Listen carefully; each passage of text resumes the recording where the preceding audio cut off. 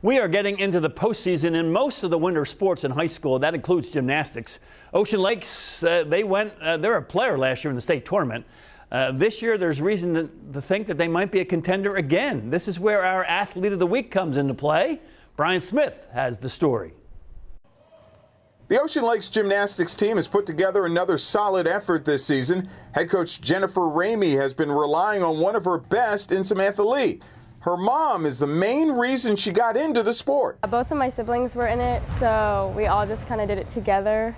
So it's kind of what made me get into it and stay with it. She is an integral part of our team this year. She has been the last 3 years. You would never know that she is the star, the stud, the phenomenal gymnast that she is. Lee, as a student, is into numbers, so there's a chance math and science could be in her future. Since gymnastics is also about numbers, she incorporates them to get an edge against her competition. All the judges are different, like a lot of the scores are different meets. So really you just have to go out there and just know that you can do it. Lee was among 4 seniors returning from last year's squad that was a state runner-up for the Dolphins. So her experience going into the regionals this week will be paramount.